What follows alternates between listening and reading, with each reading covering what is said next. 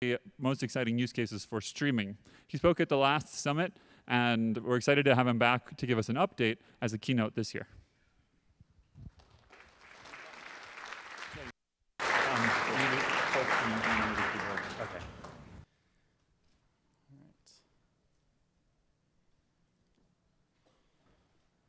All right, thank you very much, Andy. It's really exciting and a real honor to be here and to tell you guys about what we are doing using Spark to understand the brain.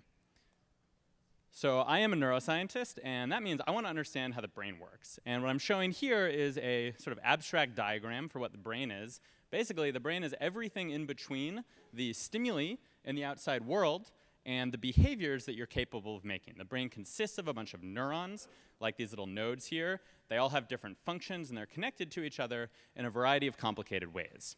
So I think you'd agree that in order to understand a system as complicated as the brain, we would like to be able to really look at all of this simultaneously. We want to look at the activity of every neuron while animals have visual experiences, for example, and perform behaviors.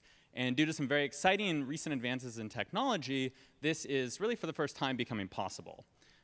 So one of those advances is actually not a technology, but it's an organism. We do a lot of work with a very special animal, the larval zebrafish. I'm showing here a larval zebrafish. They're a little scary looking. The two big black spots are the eyes. And what's special about this animal is that it's almost entirely transparent. And what that means is that with a special kind of microscope, we can actually see into its brain, and we genetically engineer these animals so that they have proteins that light up when their neurons are active. So the combination of these tools lets us really look in and see activity throughout this animal's brain. So the setup looks like this. We've got a little zebrafish. He's in a little Petri dish. And we're using a special kind of microscope called a light sheet microscope to measure activity across its brain. While he's in this setup, we present him with stimuli, these moving bars that are moving underneath him. And we're simultaneously recording his intention to swim in the form of electrical recordings from his tail. And all of this experimental work was done in collaboration with a really fantastic group of Misha Arens and all the people that I'm showing here. So this is what neural activity across the entire brain of a behaving animal looks like. I'm showing here in red changes in calcium activity, which is our reporter for neural activity. So all the bright flashes indicate neurons going off. All those little circles, each of those is an individual neuron. We're actually looking at a two-dimensional projection of a three-dimensional volume. So you're seeing really activity across the entire brain. In the upper left is the stimulus that we're presenting to the animal. It's this pattern that moves every 20 seconds. And what I think you'll appreciate in the form of that little circle, which is the animal's swimming, is that every time the stimulus comes on, he tries to swim. We're picking up on that, and you see this dynamic swath of activity across the brain. And there's lots of interesting stuff going on. So we really, in this animal, are looking at the entire brain during visual stimulation and behavior. So this is incredible. But the next question is, what do we do with this data? How do we understand this data? And there are a couple challenges. The first is that these data are sort of legitimately getting very, very large very quickly. To give you some numbers, a comparable kind of method in the mouse, which is, of course, not transparent, so we can't look at the whole brain at once, we only look at a small window, that gives data sets that are about 0.1 terabytes per experiment. The kind of data I was just showing you from the zebrafish, that's like 1 terabyte per experiment, so 1 terabyte per fish, basically. And looking ahead into the future, if, and we hope it becomes possible to do this kind of thing, say across the entire mouse brain, then we'd be looking at about 100 terabytes per experiment. And of course, we don't just do one animal, we do these experiments in many animals. So very quickly, neuroscience is entering a regime in which our data sets are becoming quite large. Now, what are these data, sort of in practice? Really, fundamentally, these are giant, complicated time series data, because we're recording the activity, essentially, of every neuron or every neural signal, and that activity varies over time. So our challenge is really to take these big, complicated time series data and find structure in them. And there are a couple different ways of how to do that, or a couple different things you can think about doing with time series data. So there's simple stuff, like just taking every neural signal and, for example, using regression to fit some simple model or to compute some summary statistic. But we also want to do things that look across the population, like dimensionality reduction and clustering. And of course, the sort of fun part of analytics is that these kinds of simple things are really just the beginning. Once you start to explore data, there are all different kinds of things that you might like to try. So in our case, we're constantly developing new analyses and new algorithms to try to uncover different kinds of patterns and structure in these data. All right, so these are really our two challenges, that our neural data is getting large and it's complicated. And in thinking about a sort of platform for doing analytics on these data, there's really kind of three main things that we need. One, of course, is speed, because we want to process these data quickly. We need flexibility, because we're constantly developing all these new algorithms. And we need interactivity, because we never know ahead of time what the right analysis is going to be, so we have to kind of figure it out by playing with the data. So these are the things we need, and of course the reason I'm here, is that Spark is really the perfect tool for doing exactly this kind of work. We started using it a little over a year ago, and it really has just been a fantastic platform to build on for doing these kinds of analyses. And that's really what I'm going to be showing you today. We, in particular, have been developing a library, which we call Thunder, which implements a family of analyses for finding structure in both spatial and temporal data. The library is entirely open source, so I encourage you to check it out. It's written in Python, but we're working on porting at least some of the algorithms where useful back into MLlib, so we can give that back to the community. And I want to highlight here both a bunch of the things that we have implemented, as well as things that we're in the process of implementing, as well as some of the people that have contributed or are in the process of contributing to this library. All right, so that's all about the technology, but really what I want to show you is how we're using this to understand the brain and find structure in these neural data. So I want to walk through an example of an experiment. What we're doing here is measuring neural activity across the fish's brain while presenting, in this case, stimuli that are moving in different directions. All right, we want to know how are neurons tuned to these different directions, and how is that organized across the brain. So this is what the raw data looks like. In the upper left, again, is a stimulus. This is what we're showing the fish. And in bright red, we're seeing patterns of neural activity. To orient you, on the far right is the front of the animal, and in the far left is the back, his tail. And what I think you'll appreciate just looking at the movie is that every time the stimulus comes up, there's a big swath of activity, and there's also a relationship between the stimulus that was presented and the particular pattern of activity. But that relationship might not be immediately obvious, so we need to do some kind of analysis to figure it out. And in this case, one of the analyses that we can do very quickly in Spark is just to look at every neural signal independently and ask which direction of the stimulus motion did that neuron respond the most to. And when we do that analysis, we get a kind of map shown here. So the color code, every single pixel is colored on the basis of its preference for a particular direction of motion. Which motion did it respond the most to? And what this gives us is a visualization of the organization of tuning to direction across the entire brain of this animal. And we see, for example, there are regions where activity and preferences are very heterogeneous, and then there are areas where things are much more coarse scale. So this actually says something very deep about the organization of the representation of this stimulus attribute across this animal's brain. This, what I'm showing here, is just a two-dimensional projection. We can also we are doing this in 3D so that we can really see the complete three-dimensional organization of preferences to direction across this animal's brain. So these kinds of analyses are important and they're powerful, but they're doing one thing that's a bit limited, which is they're just looking at each neuron independently. What we really want to go after is an understanding of the joint structure of the response of an entire neural population and the joint dynamics. So again, these data are time series data. We have the time series of response of every neuron. And one of the challenges to understanding the joint structure of a large collection of time series is that it's really hard to look at thousands, hundreds of thousands of time series simultaneously and to understand their structure. One strategy we can use is dimensionality reduction, where instead of looking at lots and lots of time series, we can project them into a low-dimensional embedding or a low-dimensional space using things, for example, like PCA, which many of you are probably familiar with. Now, one of the limitations of that kind of method is that it's very hard typically to take into account what you might think of as context, the fact that at every moment in time, something different was happening. In our particular case, at different moments in time, there was a different stimulus presented. But you can imagine all other kinds of time series data where there's lots of contextual effects of what was happening at that moment in time during the day, for example. And you want to be able to take these things into account when you do this sort of dimensionality reduction and look for structure in these time series data. So we and several others in neuroscience are working on what we sort of collectively call targeted dimensionality reduction. And the idea is to do dimensionality reduction in a way that takes into account these kinds of contextual effects. And the particular work I'll show is in a collaboration with a couple really cool dudes at Columbia, Jeff and John. So what we can do is take these kinds of time series data and decompose it into different low-dimensional spaces that capture different kinds of structure in the data. So I'm going to show you the first space that we recover for these particular data. The way to think about this movie is that every single trace represents the activity of the entire brain after a single presentation of the stimulus. And as we watch the movie, we're watching the activity of the brain evolve through time. And the traces are colored based on the direction of the stimulus that was presented on that trial. So what I'm showing here on the left is a low-dimensional embedding where we're watching the evolution and the dynamics of neural activity in a space that was found to capture variability related to those different directions.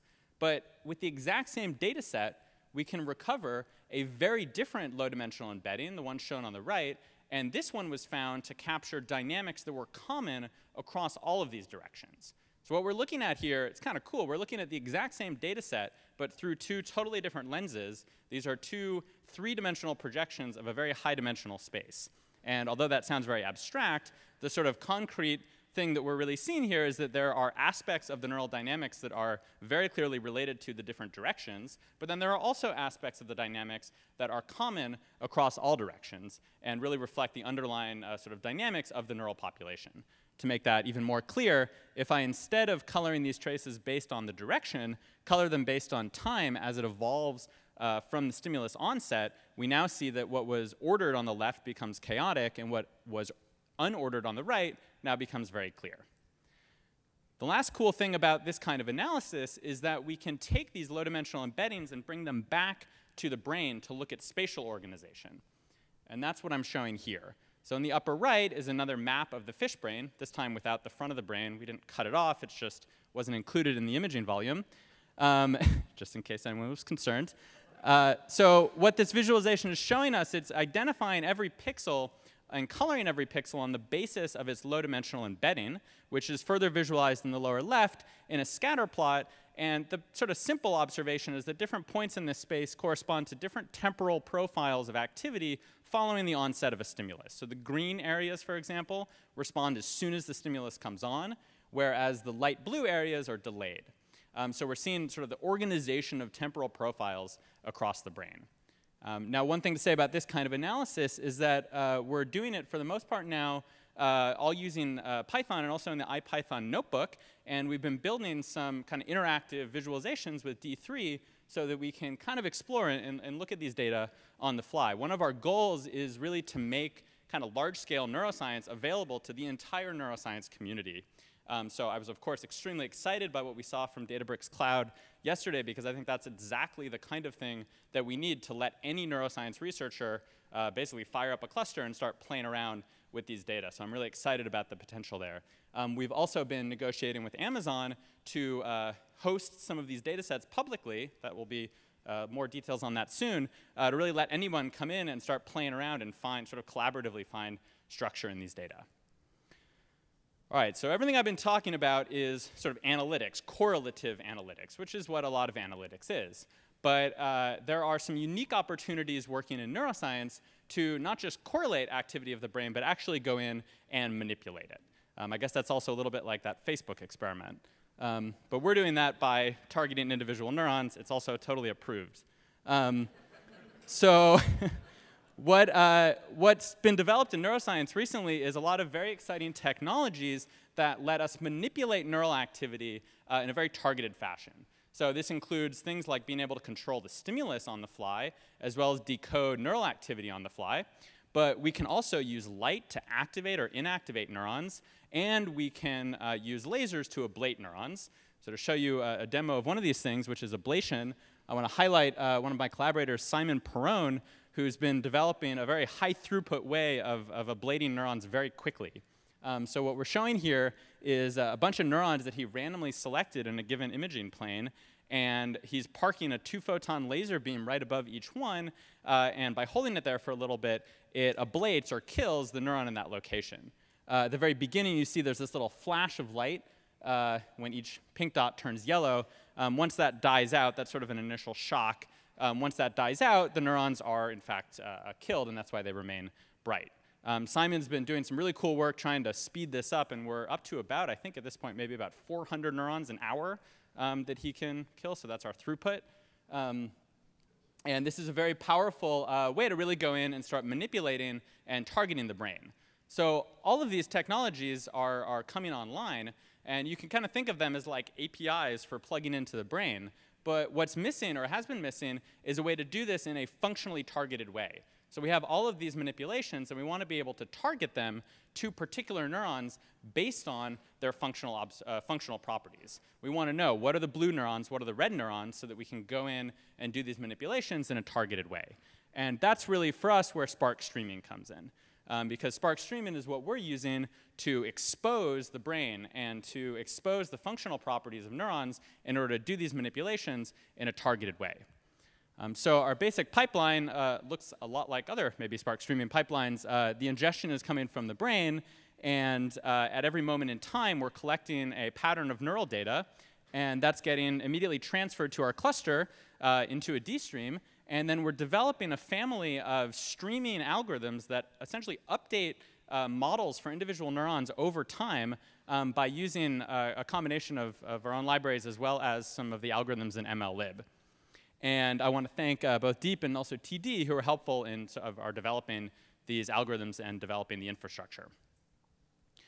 All right, I want to give you just a couple examples of what these streaming algorithms and streaming analyses look like. So in this particular case, we're looking at the zebrafish brain, and we're doing an online k-means analysis, which is letting us uncover, based on their temporal response profiles, a sort of grouping or organization of neurons into different categories. And we're doing this within a little sort of D3-based visualization that lets us go in and select individual neurons and then do that kind of ablation that I was showing before. These experiments are very much ongoing. One observation, sort of the most general observation so far, is that it's possible to, in a functionally targeted way, destroy a surprisingly large number of neurons and still have very little or very subtle effects on an animal's behavior, which we think says something very kind of deep and profound about the resiliency or sort of redundancy of neural systems.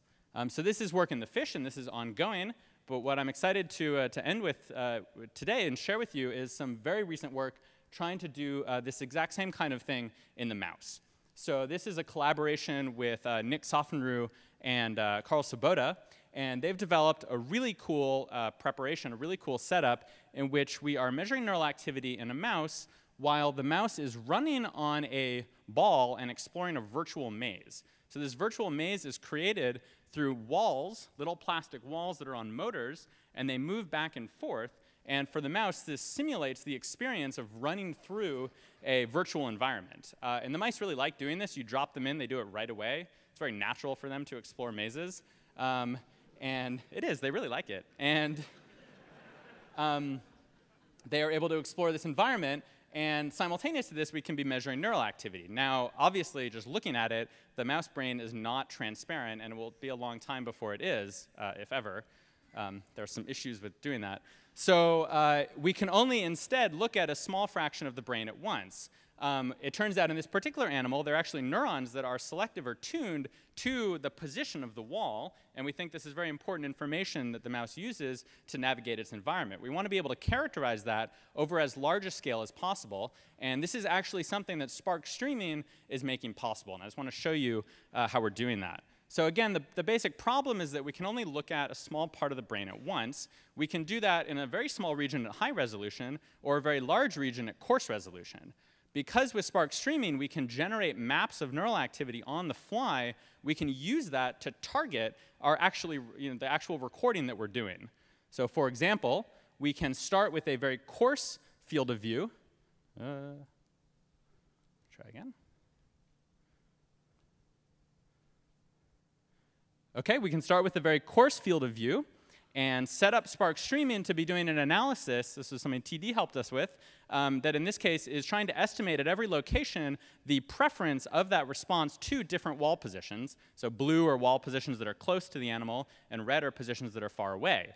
So as soon as we plant the imaging window, we can start recording, and the animal is doing the behavior, and we can immediately get this live update of what the neural responses are looking like.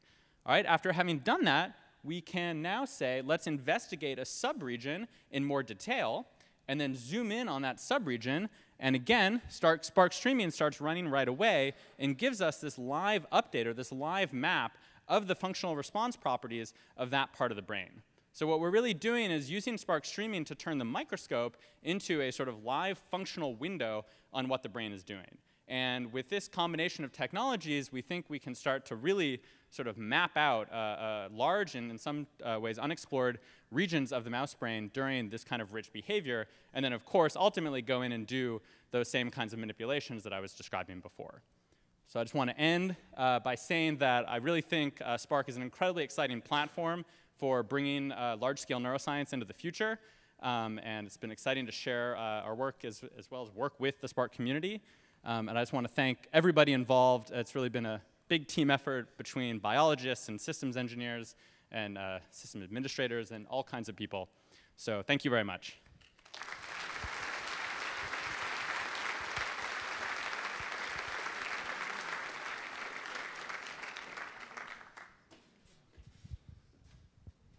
Thanks a lot, Jeremy. Very exciting.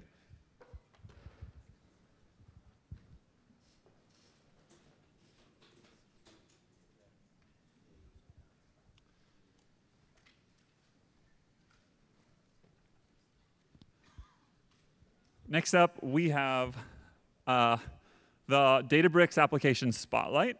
And to present that, we have Arslan.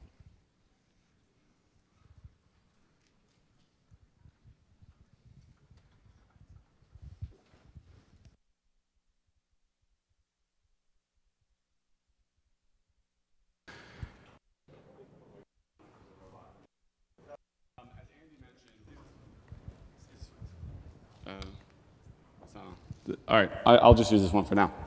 So Databricks announced a couple of months ago that something we called the Certified on Spark program. And one of our major goals at Databricks has always been, how do you drive adoption and growth of the ecosystem? And so Certified on Spark was a set of applications that I looked at saying they were compatible, they built on Apache Spark, and they leveraged it to drive either new things for an existing product or products that were built from scratch. And one of the things that we wanted to do here in a short session was spotlight a couple of applications that were part of the program.